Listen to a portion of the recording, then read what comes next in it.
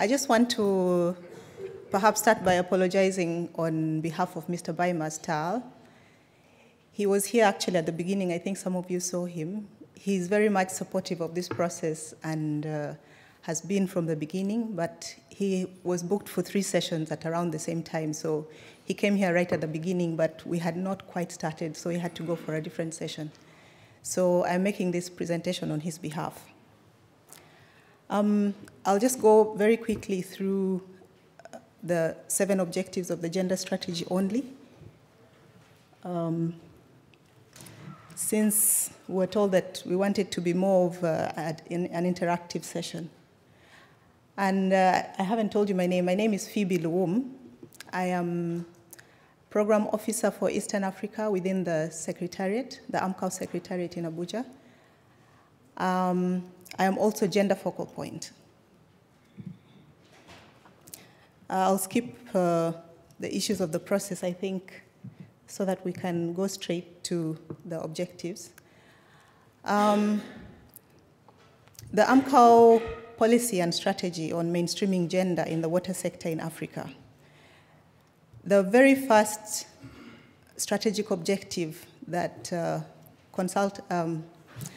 that the partners consulted thought was important was the issue of an enabling environment. That policy positions on gender in the water sector in Africa should be supported and strengthened through policy formulation and implementation. We already have a lot of this that has been done. Countries are at different levels, but still there is still some work to be done. And under this, we have a number of sub areas. The first one is securing high-level commitments to gender equality in the sector. I know that gender appears in all the declarations we have, in the Sharm el-Sheikh, in the Ethequini, and so on. But the fact that it's not being properly implemented at all levels, the input indicators and other sorts of indicators indicate that there's still something to be done. So there are some actions which were pointed out here: building capacity of stakeholders, advocacy for gender-responsive water management, and getting gender into curricula of higher-level institutions of learning. Supporting gender-responsive policy and legislative frameworks was seen to be also important. There are those that already exist. Some of them need to be reviewed. We need mechanisms to ensure that these frameworks actually ensure that the vulnerable people have a voice in policy development. And then the human and financial capacity of key institutions such as AMCOW, of the countries themselves, for advocacy in gender and for monitoring. The third part of this objective is promoting participation of women in key decision-making positions. In the water sector, the emphasis is very much on science and technical capacity, and not very many women are in these positions that can influence decisions. So leadership training programs for women was seen as important, as well as technical training programs. And the last one in this, under this objective, is actively engaging and coordinating with all stakeholders. The second strategic objective is ensuring that we have the right amount of human and financial resources allocated to gender mainstreaming.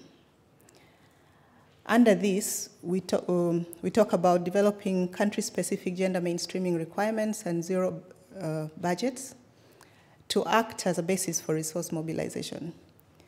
I think many countries don't even have an idea of what is it that is required to get gender to the point where they want it to be. Undertaking gender-inclusive resource mobilization, ensuring technical capacity of stakeholders in gender mainstreaming, and, of course, the capacity for gender-responsive budgeting. The third strategic objective is taking a gender approach to implementing project interventions within the water sector. This including economic empowerment through equal access to water for productive use.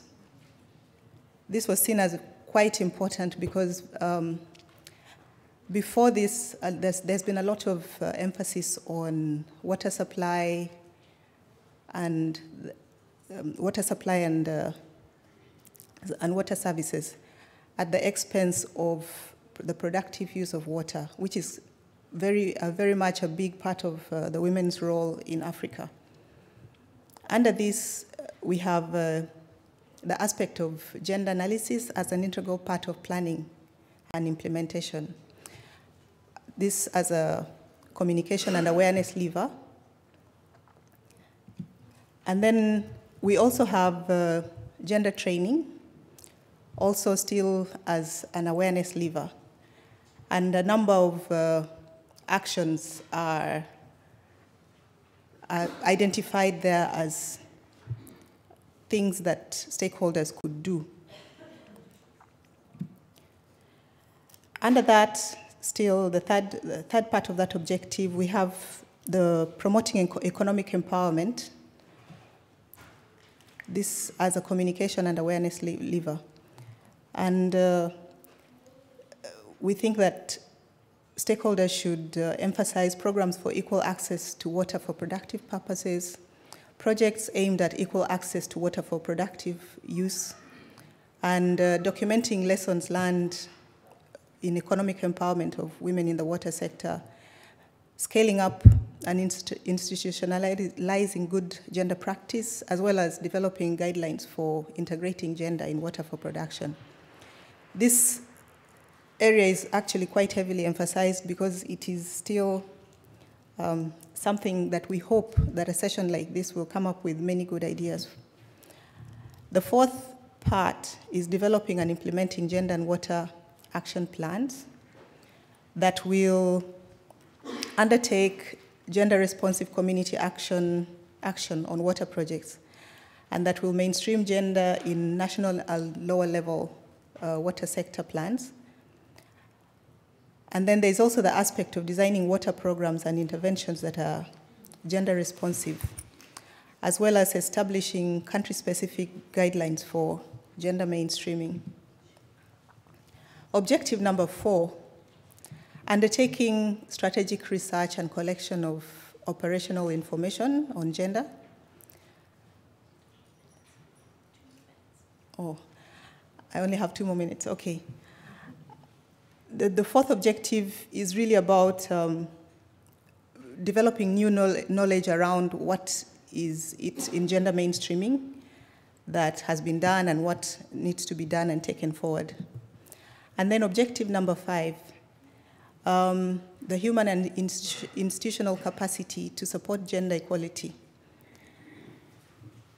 This is still seen as lacking, supporting lead agencies and gender management teams to develop their capacity for gender mainstreaming.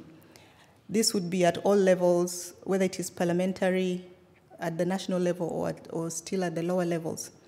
And advocating for the establishment of structures and mechanisms that will promote gender mainstreaming. And then the issue of having champions was seen as quite key in this area to develop the political will and as well as capacity for gender. So recruiting eminent persons to advance this gender strategy. Setting up GMS structures. GMS is gender management structures and mechanisms to implement actions in national water plans. I should say that the AMCOW gender strategy is very much aligned to the African Union gender policy, and this is one of the areas that this is a structure that is taken from the African Union gender policy, the gender management structure.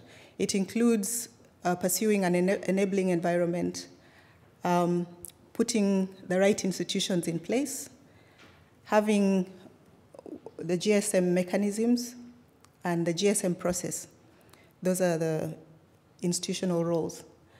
So this is very much the conceptual framework around which the gender strategy, the AMCOW gender strategy is built.